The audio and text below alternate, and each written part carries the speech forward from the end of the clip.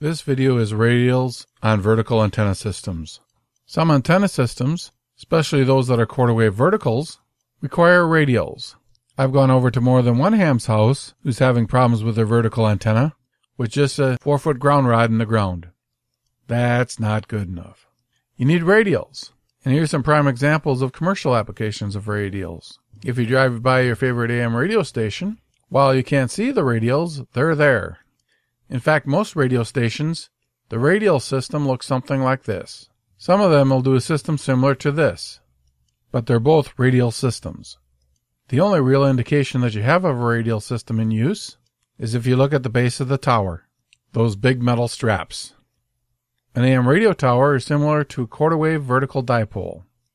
The black thing in the middle is the insulator. In amateur radio, we'll use something on a far smaller scale. If you look closely, you'll notice that the green wire is connected to the antenna, and of course the green strap is connected to the shield. And here's an AM tower, just shortly before they're ready to bury the radials. In the case of AM broadcast, there's 120 radials, and if you do the math, that's 1 every 3 degrees. While that does sound like a lot of copper, it actually isn't. Most AM ground radials are actually steel wire with a very fine coat of copper sprayed on the top. Rarely will you ever see solid copper radials, seeing as the radio signal just rides on top of the wire. So, how do we connect radials in amateur radio? Do we really need to have 120 radials? Copper strap to hold it all together? Not really. Here's a couple of examples of bases for amateur radio antennas. You can definitely put a few radials on this one. Fun thing is you can actually homebrew your own. If you are going to homebrew your own, I'd definitely use a good stainless.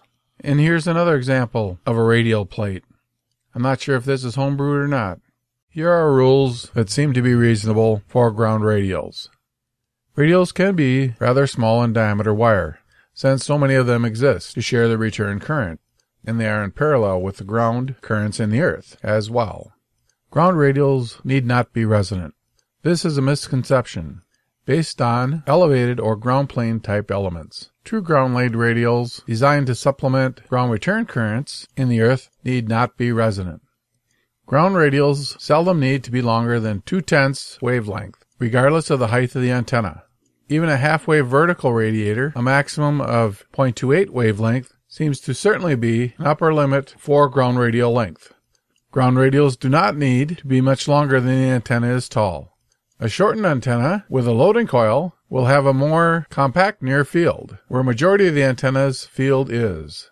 The minimum number of ground radials is probably 8, closer to 16. Well, you'd be better with 32. You get the idea. The more the merrier. Needless to say, 4 ground radials is going to be a horrible system. The ground around a vertical monopole type antenna can be viewed as a string of connected resistors, fanned out from the base. The purpose of the radials can be viewed as attempting as many of these resistors near the base of the antenna as possible. It is important not to confuse this application with an elevated ground plane. We are talking about radials that supplement the return of the ground currents to the base of the antenna. So how do we put in radials? It's actually pretty easy, seeing as we only got to go about 4 inches down. I use just a regular lawn edger, but you can go manually as well. Took me about maybe 45 minutes to do the entire job. Hooked up the 80-meter vertical, and we were ready to go. So what did we really accomplish?